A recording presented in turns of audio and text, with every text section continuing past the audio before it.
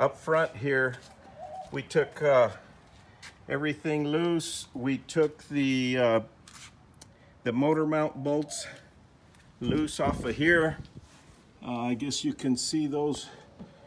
There's two nuts that we had to take off there.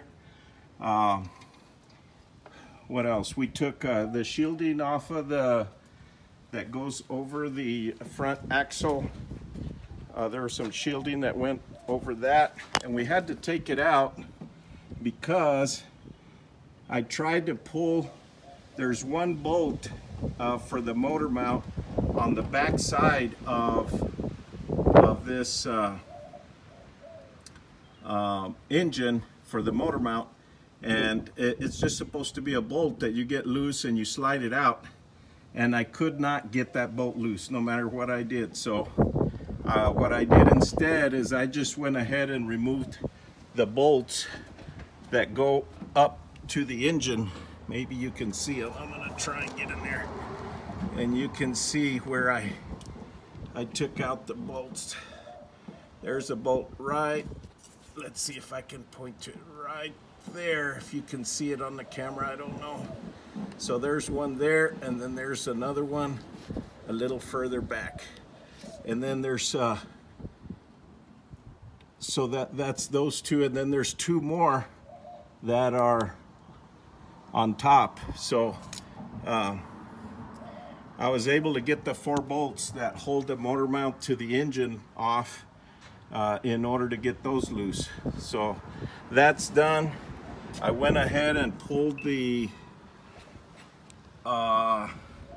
what's it called? There's one bolt right here, as you can see it. It goes to the power steering, to the rack and pinion, where the 2 hoses go in there. And I took that loose, so the hoses are gonna stay. Here's one hose hanging down here. It's gonna stay with the engine, so I'm just letting it drain right now. And then the other one is one that goes up to the reservoir for the power steering, and I went ahead and put it up here. I went ahead and covered it up so that it doesn't, the O-ring doesn't get messed up or dirty from that. So we did that. And don't forget, there's one thing that is easy to forget. There's a ground strap right here on the passenger shock tower or strut tower. There's a little bit of a ground strap there, and then there's the ground strap that we talked about earlier that's back there that goes to the cab. Don't forget those, or those will get you hung up. What else?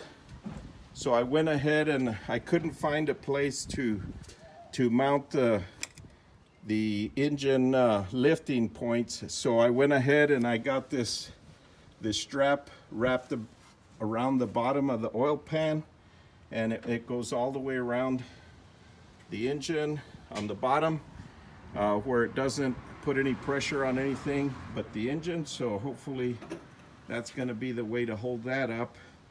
I went ahead and disconnected the 2 brake lines here, so that took care of that.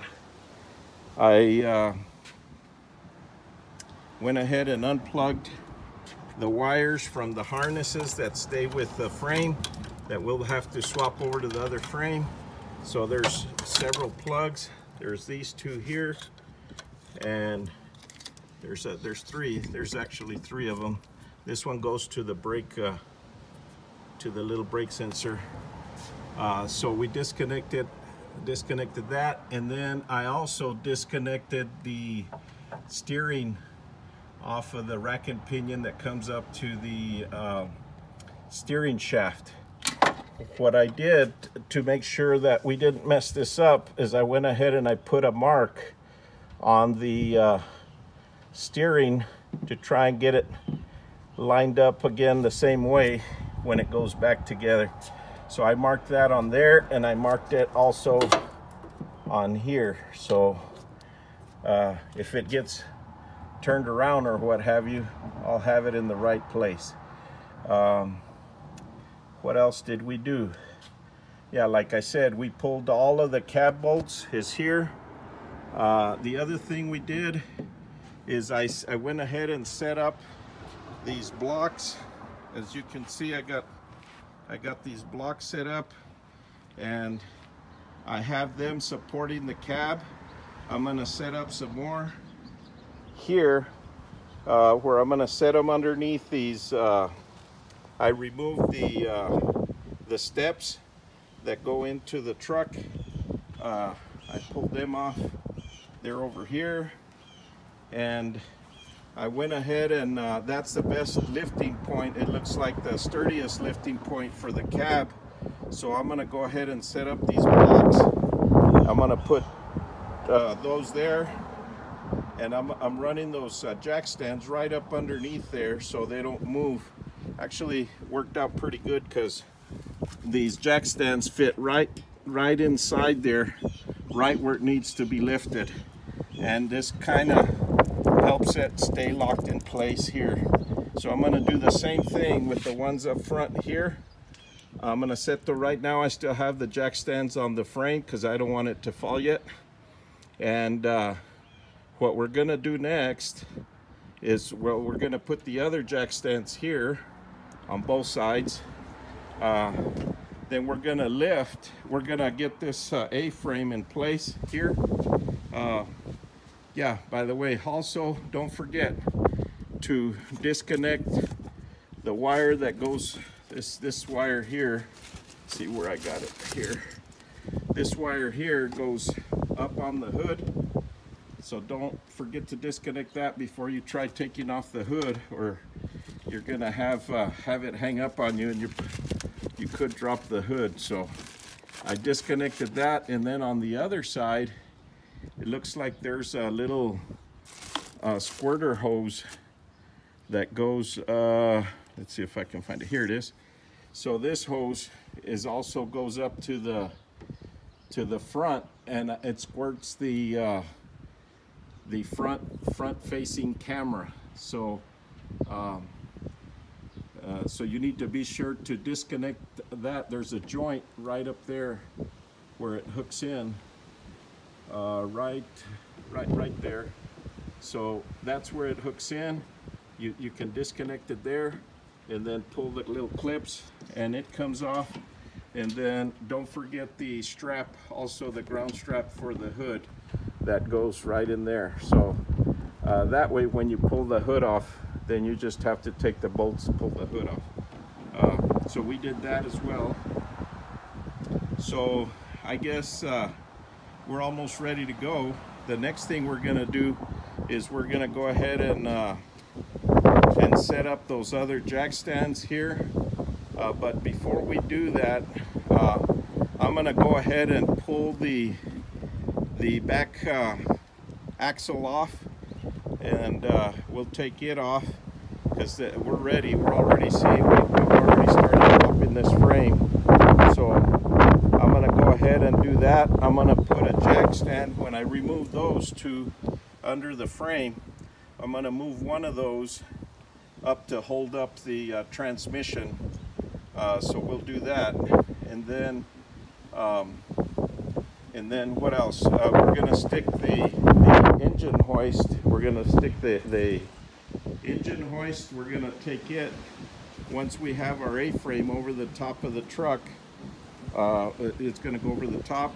We're gonna go ahead and stick the engine hoist here and lift the frame from these points right here. We're gonna wrap a chain around this frame column, and this one's all boogered up. That's why I wanted to do it there, is I'm gonna wrap a chain around there, and then I'm gonna lift it. I'm gonna lift it up so I can get the whole plane up high, and then I'll go ahead and strap the engine, and I'll suspend it on top of the A-frame that's gonna go over the top, and then I'll go ahead and let it down, and then I will have the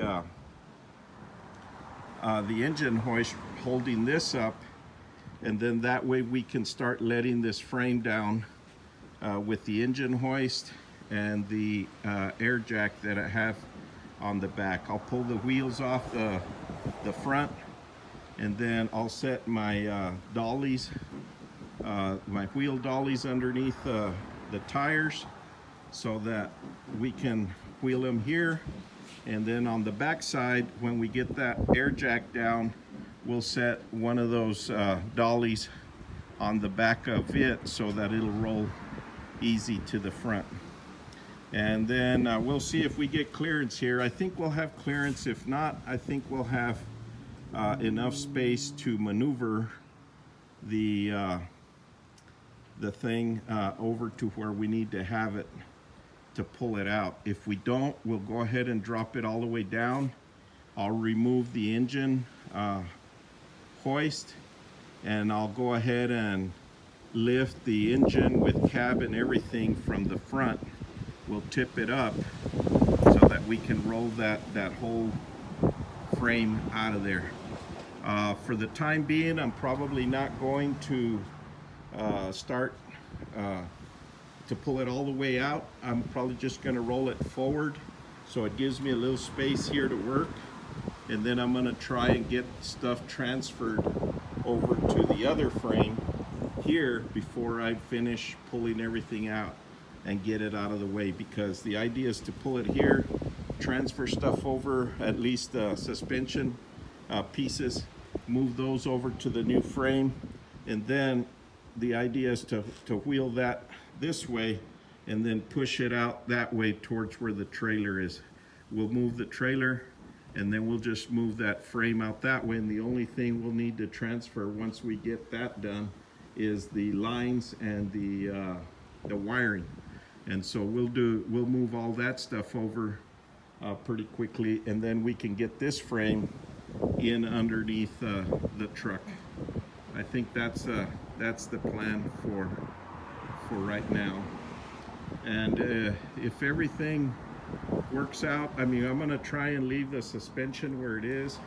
As far as the struts, it's a lot harder to work in there with it, and those bolts, stuff is twisted, mangled. I don't know that I can get some of them off, so I'm gonna bring it out here, whereas if I need to, I can take a Sawzall and just cut them out with the Sawzall, and then we'll worry about the other one. If it doesn't fit with all the suspension on it, then I know the other side won't fit, so I won't put the struts back in there. I mean, the coilovers, I won't put them back in there until it's inside there, and then we'll lift it up and assemble that stuff there. So that's kind of the plan. That's where we are. Yeah, that was a long day to get all that done.